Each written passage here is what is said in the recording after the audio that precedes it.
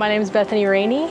I'm living in Southern Pines, North Carolina. I was a conjoined twin. Sternum through the pelvis, separated at 5 months with my sister. When I was conjoined, the leg was fused and it wasn't viable. So after the separation, me and my twin were both amputees.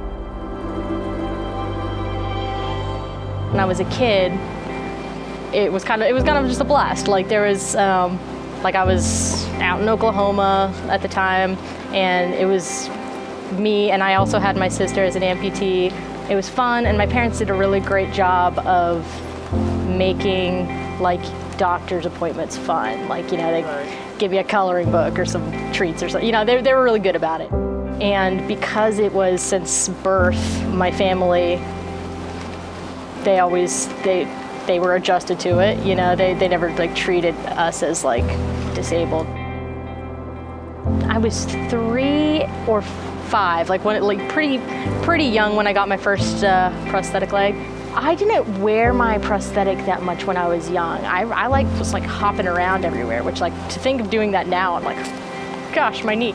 But I was just like all over the place. And I had one of those like really loud, noisy walkers that I was just like tearing apart the grocery store, like running around in.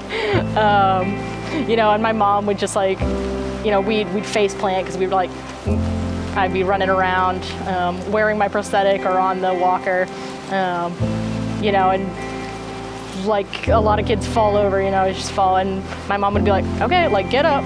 And like the other moms would just look at her like she was a monster.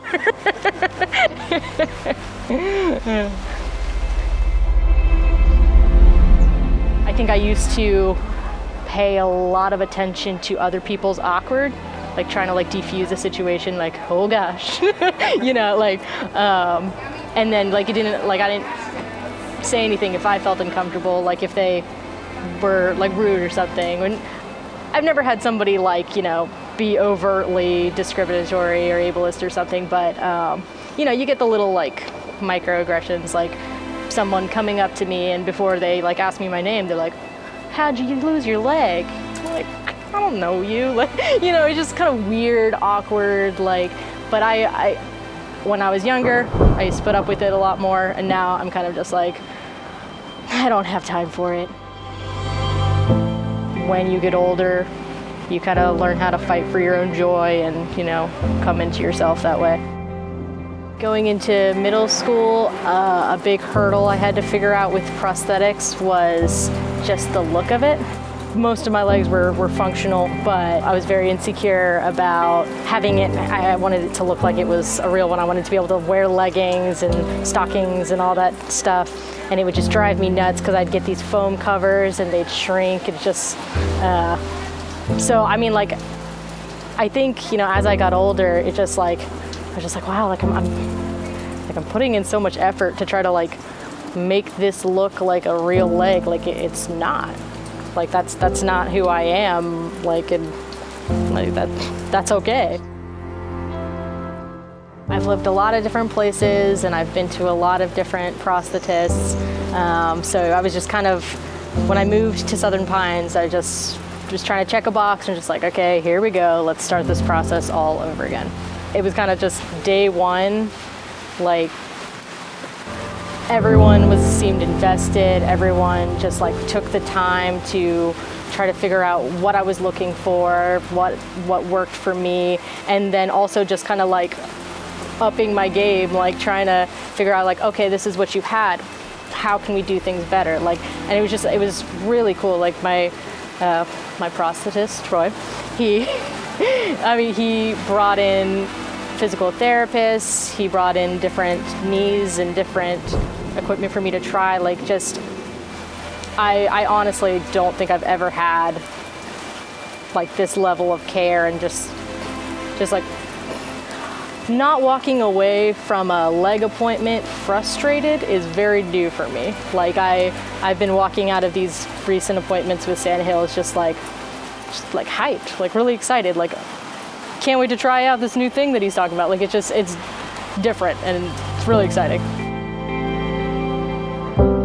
Before getting this new prosthetic, I think I was kind of just stuck in a place like mobily, like I just, you know, my leg, it was foam, so like I was always worried about getting it dirty, and it was a pediatric knee, and it just kind of, I was used to it breaking all the time, and like that was kind of just, that was my norm. So with this new one, it's opening up what I might be able to do physically. Like this new leg is more durable.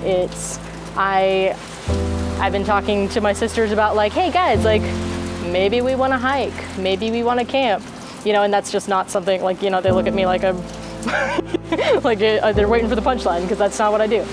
I feel like I want to try new things and like see what this thing can do, because apparently it can go in water and not be wet, and that itself is a game changer. And I would 100% recommend Sandhills Orthotics to anybody.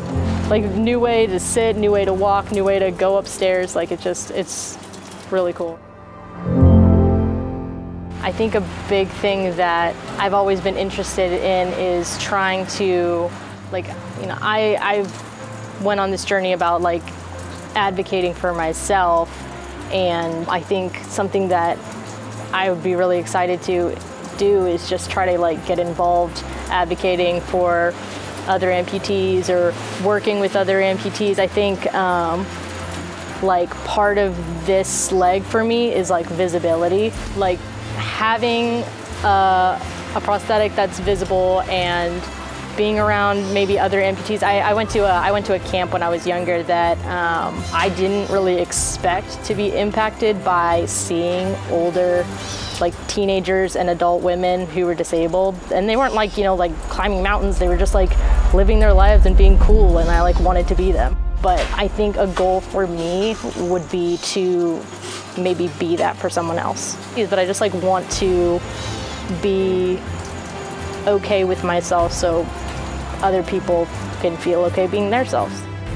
I think for other people going through similar things or just different adversity, I think it's just important to remember to be patient with yourself, be kind to yourself, and it's cliche as it sounds, but like you can't waste your time worrying about what other people have to say. You got better things to do.